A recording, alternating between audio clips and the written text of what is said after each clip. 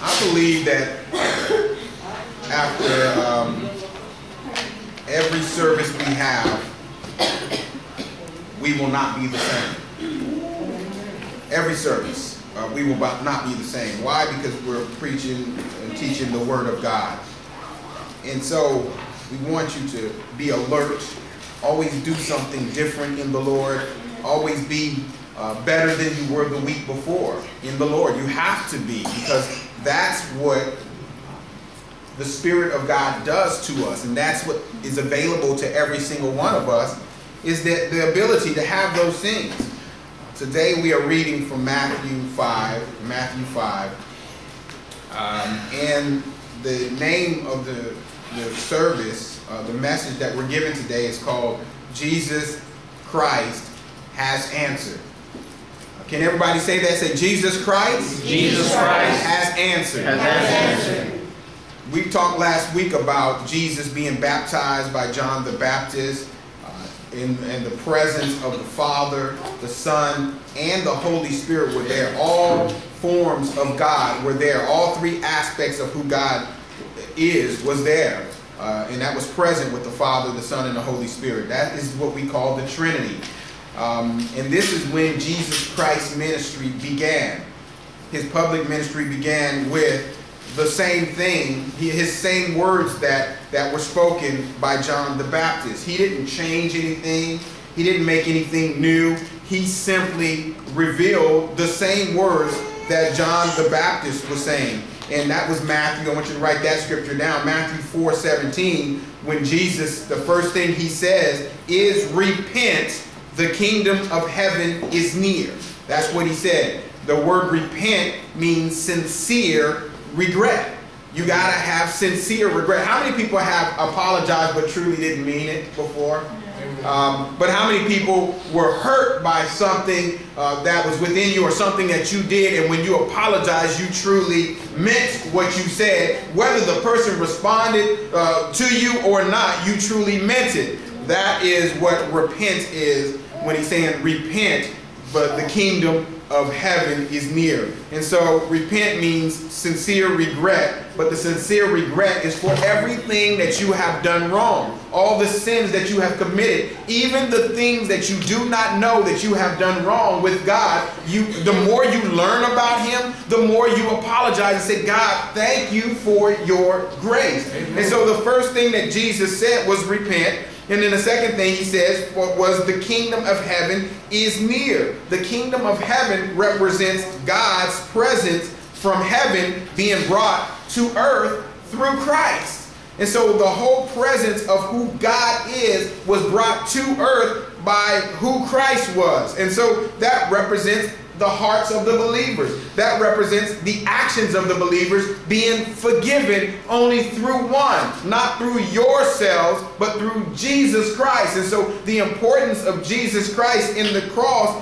is is huge and large, which is large, in our lives. And so you've got to know what this means, because you have to know that it's talking about believers, it's talking about all the people who've been saved, all the people who know God, and it's only through God that you know him. Amen. So you have to know that that's you that he's talking about when he says repent. The kingdom of heaven is near. That was at that time. That was at that moment. That was before the death, the burial, and the resurrection of Christ. He's telling them then, he's saying, repent. Look, all that you need is right here.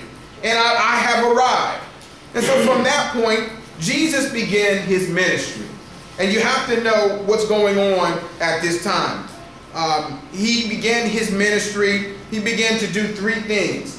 And I want you to write these things down. He began to teach the Word of God. And the Word of God are the words that come straight from him, which is from the Father. He began to call his disciples. The word disciple, you have to know what that means. That's one who embraces the teachings of another.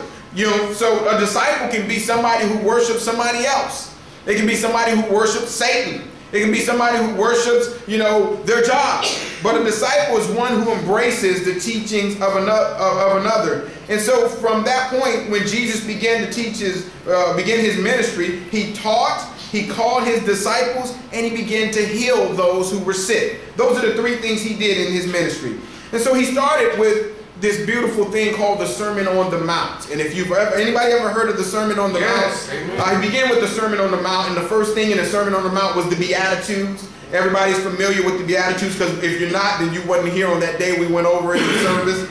And so the Beatitudes was where he began to express the true meaning of blessing. See, a lot of us don't understand the true meaning of blessing before we went over the Beatitudes, but now you understand the true meaning of blessing, because most people think that the true meaning of blessing is happiness. And happiness is not the true meaning of blessing, because happiness can be an outward view. I've got a lot of money, I'm happy. Anybody ever been there before? Amen. When you don't have a lot of money, you're sad. Anybody ever been there? Amen. And so the true meaning of blessing is not the true meaning of blessing that we have in this world. It's the true meaning of blessing that we have in Christ.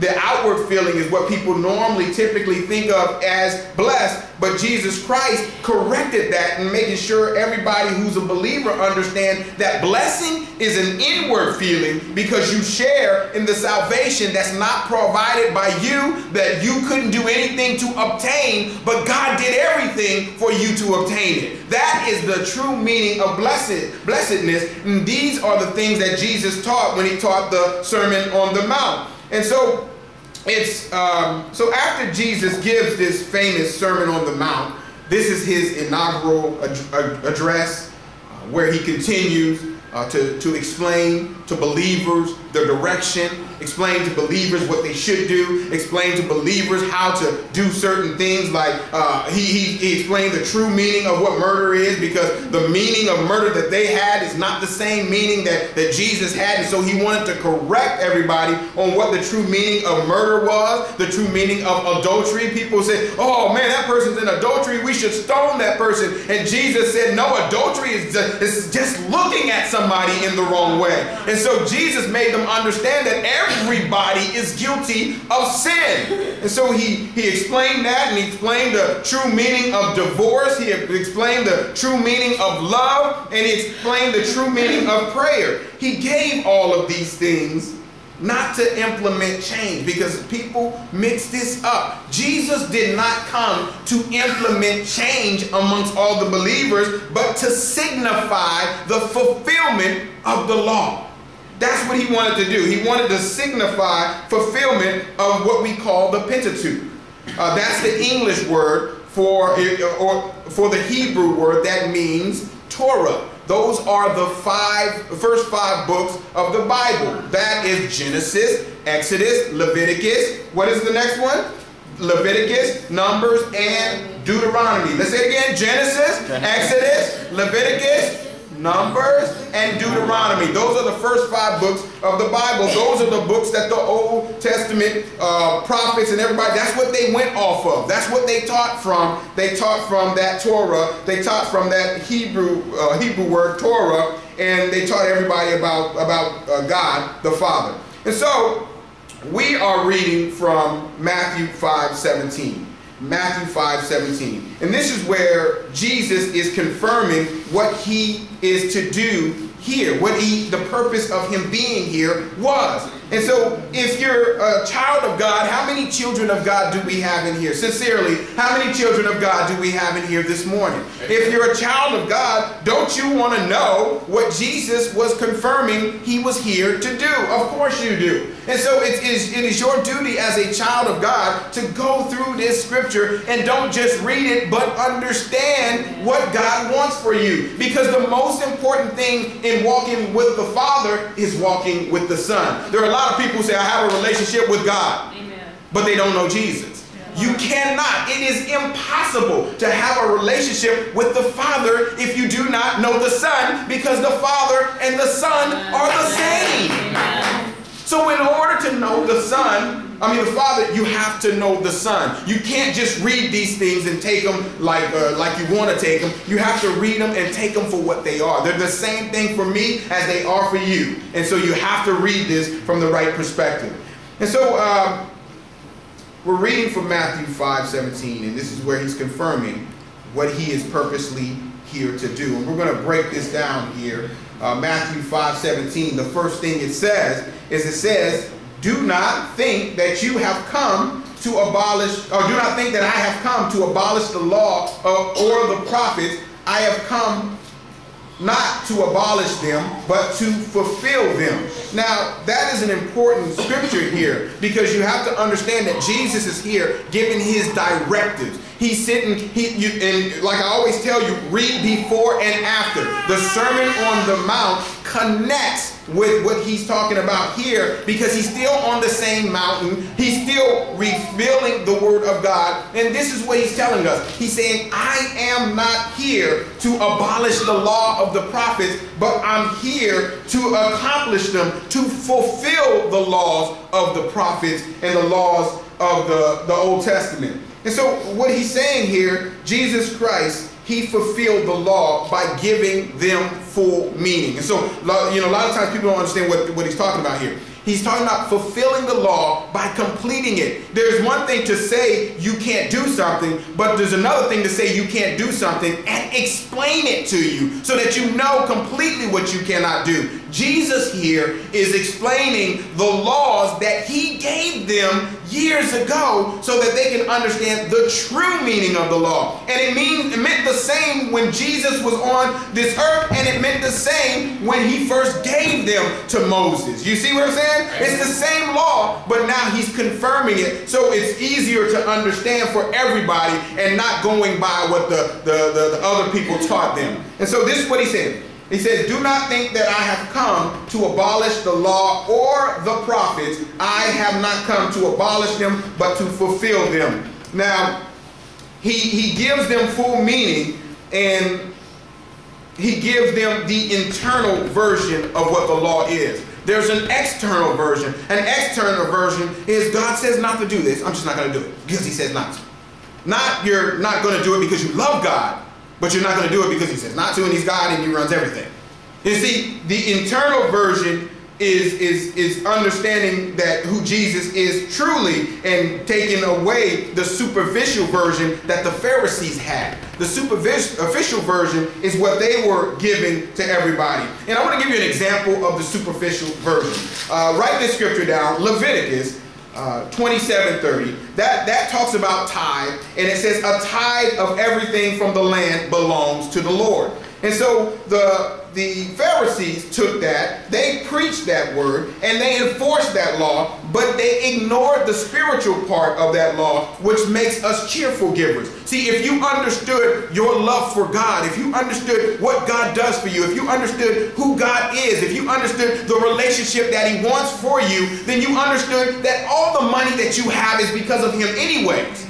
And so what they taught is you must give this tithe, you must give this, you must do this. And Jesus is saying, no, you have to be cheerful givers. The only reason you would give in the first place is because I put it upon your heart. Not because they're saying you have to do something. And so there were people giving who did not even know the Lord. There were people giving who did not know God. There were Pharisees who gave and thought they were accomplishing stuff because they gave. And God says, no, it's a cheerful giver. It's somebody who I put upon their heart to give, not somebody who gives for a reward. So Leviticus 27 talks about that. It talks about the tithe of everything from the land. And then the scripture says it belongs to the Lord. Not you should give it to the Lord. It says it belongs to the Lord, which they established from that point forward is that Jesus was changing everything. He was changing the way they thought of him because they looked at him from a different standpoint. And if you don't understand, you understand that God in the flesh was the same God that gave them the commandments. Do you understand that? Amen. It's the same God, same God. And so the enforcement gave the impression that righteousness can be obtained by works. And how many people know in here that we operate on grace? Amen. Did you know that technically they operated on grace also if they had accepted it? The purpose of those laws was to identify sin and to give them direction on what to do and what not to do. And the enforcement, what it did, it gave them impression that I can give all my money and know God for the rest of my life. And how many people know that there are people who've given money for years and years and still don't have a good heart or a good form of righteousness within them? They still curse. They still do all the bad things. They do not, it's evident that they do not walk with God. And this is the same thing they're talking about with the prophets and with the men of God back in the day. They used to say, some people used to say things, and some people used to do things, and some people used to be about who God was. Amen. There is a difference. And so the enforcement gave the impression that righteousness can be attained by works. And what Jesus came here to do was to correct that. He came here to correct that it was and it is only by faith in him that you obtain righteousness. That's it. And he is the same yesterday, today, and forever. Yes. And so he's saying it's only through him. He's correcting it. He's not changing the Old Testament scripture. He's correcting it and giving them the complete understanding of what he meant when he gave them scripture years and years ago. And so I want to continue to read this.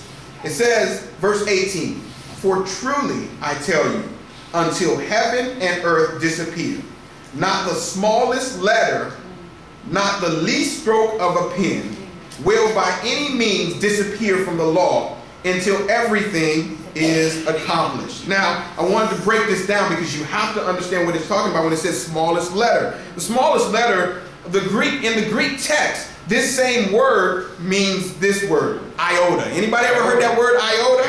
Anybody ever heard that word, iota? Some of y'all have used that. Iota is the smallest letter in the Greek alphabet. It's the smallest letter in the Greek alphabet. So anybody, whoever said the thing, that person hadn't given me not one iota of help. Have you ever said something like that? Have you ever used the word iota? Then you understand that what you're using is you're saying they haven't given me the littlest bit of help. They haven't given me any help. Well, you're using a word that's technically from the Bible. And sometimes we don't realize that the terms that we use are from the Bible. And so that word represents the smallest letter in the Greek alphabet, and that's the word iota. And so verse 19, we want to continue to read from this. Verse 19 says this. So Jesus is saying, in general, he's saying until heavens disappear, not the smallest letter, not the least stroke of the pen will by any means disappear from the law until everything has been accomplished. And I want to read 19. It says, "Therefore, anyone who sets aside one of the least of these commands and teaches others accordingly will be called the least in the kingdom. But whoever practices and teaches these commands will be called the great in the kingdom of heaven." Now, what is the meaning of that? It means that these words were given. These laws were given by God. And if they're given by God, they needed to be followed by man. They're simple laws. The reason people didn't want to follow the laws is because they didn't understand the laws. And Jesus said these laws simply operate off of love. If you operate off of love, all these laws are followed anyway. You think about the next person. You care about the next person. You're concerned about the next person. You help out the next person. You help your neighbor. You love your neighbor as yourself. And you love God because you know God is love. And the reason you have love is because of God who is love. Amen. So these laws were given by God. To set laws aside and say, I'm not going to listen to the law, means that you're not just setting the law aside, you're setting the God aside who created the law. And so if you set God aside, you're saying, I'm just ignoring God because he gives me this law, but I don't want to follow this law because my flesh says I shouldn't follow this law, which means you're just saying, I don't want to follow you. And so that's why he's saying, if you don't operate just the least bit, if you ignore the least bit of this, you will be the smallest in the kingdom of heaven. And so God is trying to take us in the right direction. And so anybody who objects these laws objects God's. And you have to know that at this time they were still bound by the law. Because before Jesus died and was buried and resurrected, all of these people had to operate according to the law still. And so that's why Jesus said, you have to still follow every iota of these laws. Every law has to be followed according to the scripture and what it says. And so Jesus was giving this and telling them that they were, they were basically still bound by these laws. And you remember that the only way they were unbound by the law is when Jesus died. Amen. And Jesus had not yet died. And so because he had not yet died, they were still under the law. Now I want to read verse 20 to you. Verse 20 says this: "For I tell you that unless your righteousness surpasses the Pharisees and the teachers of the law, you will certainly not enter the kingdom of heaven." Now, if you know nothing about the Pharisees, then you think you have to be as wise as a Pharisee. And he's actually talking about the opposite.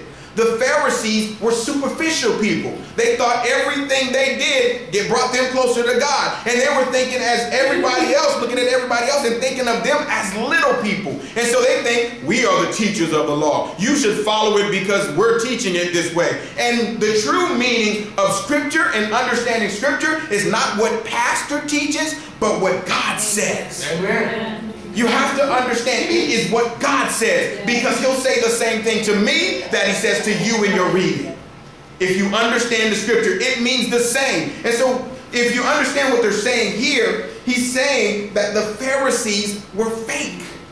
The Pharisees were not real. The Sadducees were fake. The Sadducees were not real. These were the people who taught the law. These people taught the law over and over again. And Jesus said, I'm going to go down and break this down, because every single law I've given them, all these laws, they're taking it in a different direction. And they've created their own laws. So that's why it looks so different when he says, I am here to fulfill the law. I am here to fulfill the purpose. I am here to completely make you understand what I'm saying and what I said when I gave y'all the laws years and years ago. So the Pharisees, you have to understand the difference of the Pharisees. The Pharisees, they were a legalistic group. That's all they taught. They were a legalistic group, and they went strictly by keeping the law. Everything they focused on was keeping the law. Every iota was keeping the law. All their focusing was, the law says this, this is what we're going to do. And when you do that like that, when you say the law is this, and you say Jesus said it, therefore I'm going to do it that way, instead of operating in love and what he meant truly for us, when you operate and say the law says this, we're going to do it this way, you know what that does? That makes you just like the Pharisees. The Pharisees didn't operate in love. They didn't operate in their spiritual love with God. They operated in their fleshly love for what the word says. It says it this way, and it lifted them up to make them think that they were at a higher standard than everybody else. This is what happens to us as Christians. When we lift up the word and make us think we're better than everybody else. The moment I think I'm better than you, the moment I lift up a standard and think you can't do it because I'm the deal and you're not, is the moment I become a Pharisee, just like Jesus was talking about. Amen. The moment you do the same thing, the moment you think you know more word than everybody else and you can teach it better than anybody else, is the moment you become legalistic, just like they became. Everything should be about love. You should love somebody enough to want to teach them the word, not teach them the word because you know it so well. Amen. So, this is what's happening. The Pharisees, they were a legalistic group. And Jesus, when he said this, for I tell you that unless your righteousness surpasses that of the Pharisees, what he's doing is he's saying the Pharisees that y'all think are all that are really not that at all. They don't truly know me, because if they knew me, they would operate in love. They don't truly know me because they wouldn't bring it to me and say, well, we should kill this woman. And Jesus said, well, let he without sin cast the first stone, and throw that in their faces. They would have known before they even came to Jesus how to operate with a woman who operated in sin. So the Pharisees kept the law. They lifted themselves up, and they missed the true purpose of God. And what I'm asking you, what I'm explaining to you this morning, is not to ever lift yourself up in this word. The word is what lifts you up. Amen. The word is what makes you better. The word, and the better the word makes you, the more humble you become. Amen. And so it's not a person with a robe on who's a bishop who has all these scholars and this now a theological, whatever, in Bible study and all this other stuff, and they forget who they are in Christ. And what Jesus was saying is that love is for everybody. We're supposed to operate in love. We're supposed to respond in love. The littlest person is the greatest person in the kingdom. What does that mean? That means that it's my most important thing to make sure the person who wants to know about God, who's striving for God, who's striving to learn more about the word, make sure that they understand the word correctly, not run away from them.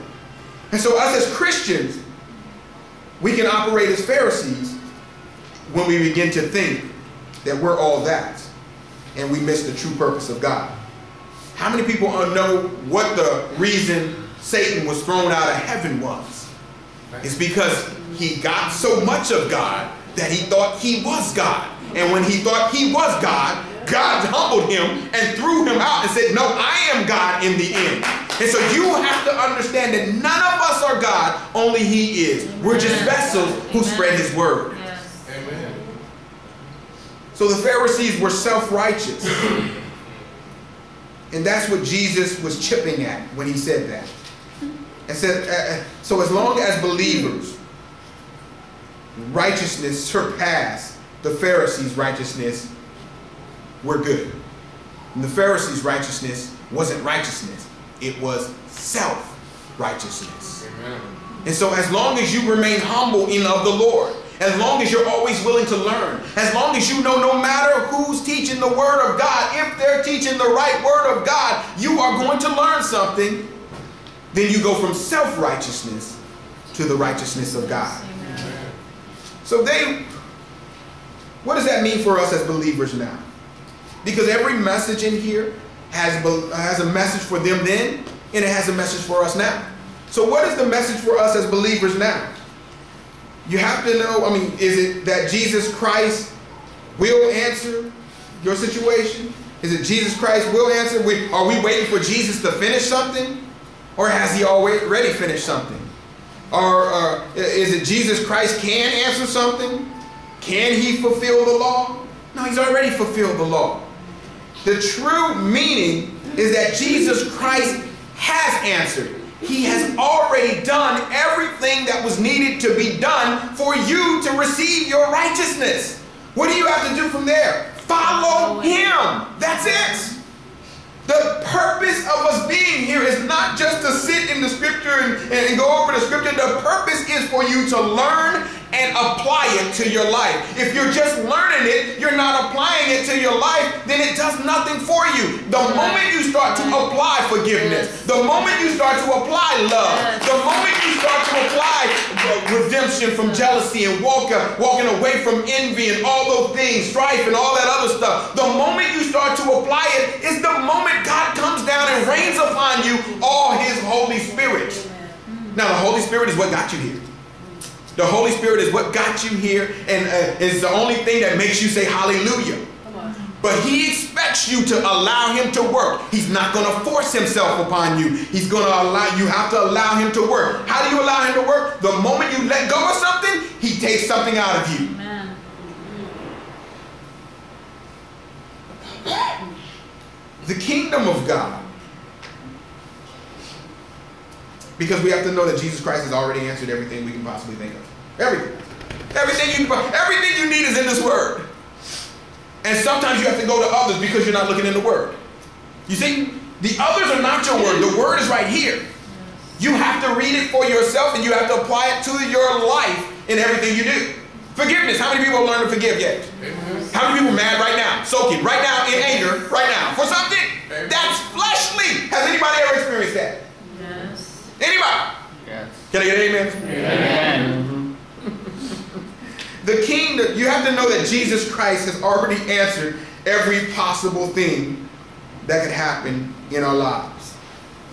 The kingdom of God, the kingdom of heaven, eternal life, all these things that we obtain was a free gift from God. There's absolutely nothing you can do to get closer to God or nothing you can do to get further away from God. But the more you learn about God, the more Jesus Christ works in your life.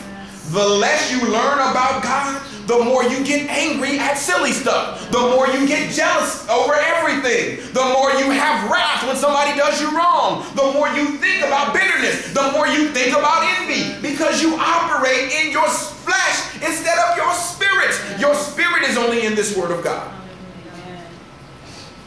And so the kingdom of God, the kingdom of heaven, which is the same thing, eternal life, which is the same thing, is a gift of the Father through his Son, Jesus Christ. It's not a gift of the Father to you. It's a gift of the Father to you through Christ. The only way you get that gift is through Christ. The only way you get stronger is through Christ. How many people in here have ever said, I want to be stronger in God? Amen. If you read less, you don't become as strong as you want to become. You read more, you become more strong. You read in the middle, you have the middle strength. How many people truly want to be strong in God? You can't say, I want to be stronger in God, but I will not go to Bible study. You cannot say, I want to be stronger in God, but I will not read the word. You cannot say, I want to be stronger in God, but I will not lift my hands in prayer. You cannot say that. The only way to become stronger in God is to worship God. The only way to worship God is to read his word. The only way to read his word is to know who you are in Christ. To do any less is to receive less. Amen. To do more is to receive more. The more you want of God, the more you desire the things of God. We talked earlier about understanding that years ago we listened to the rap music. Some of y'all still listen to it. Do you know that that's operating in your flesh every time you listen to that? Yes. You're feeding your flesh, not your spirit. You say, I have to listen to that. I have to listen to that. Well, yes, because you're feeding your flesh. Because your flesh is hungry. The more you see, I was talking to my brother in Christ about, we were talking about the different stations we listened to, and I was talking about years ago how I used to listen to these stations, and then somebody introduced me to K-Love, and I was like, whatever. I said, I turned it on, like, I can't get with this. How many people said that before? Amen. You say, I can't get with this. I don't know what's going on. I just can't listen to this. You know why? Because you're operating in your flesh when you say that. And then you get to the point years later when you say, I can't turn it off. How many people said that before? Amen. You know why you say that? Because you're operating in your spirit now. You should give God glory because the only reason you're there is because of God. He does the mighty change in you. And so anything that you put before God, you say, I'm going to remain in my anger. That's because you're operating in your flesh. When you get to the point where you say, anger is overrated, I'm going to let it go. Now you're operating in your spirit. Yes. I'm going to I'm going to resent that person for what they did to me. You're remaining in your anger. Right. I'm going to love that person in spite of what they've done for me. You're operating in your spirits. You have to know that God puts you in that test. Why? Because he knows that sooner or later you're going to give in to your spirit, but right now you're giving into your flesh. Amen. Jesus Christ has already answered every single thing we can possibly think of. It is all in this word. You either choose to apply it or you choose to resist it. The longer you resist, the less you apply. It's real simple. The longer it took me to get over anger and bitterness was the faster I chose not to read. I just resisted reading. I resisted listening to the word. I resisted going to church. I resisted doing all those things. You know why? Because the Spirit of God was not working in me. But when I said, man, you know what, I'm through. I'm going to start reading. And then God put me on this plan and I started reading. You know what happened? Change happened in my life. Amen. Why? Because I accepted God. Yes. And I'm telling you, between the ages of 19 and 24 is when our minds are still developing. Come on. Do you understand that? Yeah. 19 to 24. So if somebody had told me that when I was young, I would have understood that from 19 to 24, I realized I know nothing. Come on. But 19 to 24 is when we think we know everything. I just want to help y'all out with that. That's free. That's free because that's when I thought I know everything. How many people have been there? You thought you knew everything from 19 to 20. You were the deal. You knew everything. You had every answer. And then at 24, you said, man, I don't know nothing. I absolutely know nothing. And then you realize that the work of God works in your life. And so you have to know that the kingdom of God, the kingdom of heaven, eternal life, all these things are just gifts of God through his Son, Jesus Christ. It's given to us by his grace as his people. And it was given to us before the creation of the world. We were chosen. That's Ephesians 1:4. And so Amen. If you know that you were chosen before the creation of the world to know God, you might want to start getting over your bitterness and anger and envy and all that stuff now. Amen. Because if the quickest way to the back wall is straight. The quickest way to the front is straight. If you want to take these avenues to the left or to the right, that's fine. That's fine. But you'll still end up in the right place. That's right. The point is, if you want to get there faster, Jesus said that life is in Christ. Death is in your flesh. If life is in Christ and death is in your flesh, that's called a clue. Light bulb should come on to how you get better in your life. You get better in your life through Christ. And nothing else gives you life. Nothing else gives you happiness. You can have all the money in the world, but if you were an idiot when you were broke, you will be an idiot when you're rich. So the wisdom comes through God. And you have to know that we were chosen before the creation of the world. And so the best thing we can do as a grace-supplied vessel, compliments of the Father, is listen to the Son and follow his ways. Yeah. The simple process to this is just deciding to listen to God. Don't listen to anybody else. Listen to God. Let him work through you. He works through you by working through people around you. If what they're saying is not scriptural, don't listen to them. It's not our own way like the Pharisees and the Sadducees did it, but it's his way. Amen. Look, he created us. We didn't create ourselves. He created us. Look, the anger you have in your heart right now, he allowed you to have it. When you have bitterness, he allowed you to have it. But he also created love. And he says, if you operate in love, you operate in life. If you operate in anger and bitterness, you give the devil power over your life. Yes. Nobody else should be able to make you mad. Amen. Ever again. Amen. Because you're operating spiritual. When you operate fleshly, things around you affect you. And you know what that means? That everything around you controls you. And until we learn to allow the Spirit to control us, things may shift us in the wrong direction. We may get angry for a moment. We may be angry in the spur of the moment. But joy comes in the morning when we give God glory. You may be mad at somebody in the evening, but you say, no, I'm forgetting about that. I'm allowing God to work in my life. That is the most important thing for us. When you allow God to work in your life, God says, okay, he has passed that test. Let me get him to the next test. God didn't say things wouldn't happen. He says that when they happen, Jesus has already answered what you need in your life. So from this day forward, give God glory. It's not on your own. It's not your own way. That's what the Pharisees did. They created their own mind. They said, God gives us these laws. We're going to follow these laws. Jesus said, you follow the laws, but left the Spirit out. So for us, do your due diligence on what God is saying. Understand the scripture. If you leave this church, don't go to another church and just go because they look good. Pre-qualify them. You are a child of God. You're supposed to be in a child of God's church. Pre-qualify them and make sure that they operate with the answer that is only given through Christ. Because Jesus Christ has answered.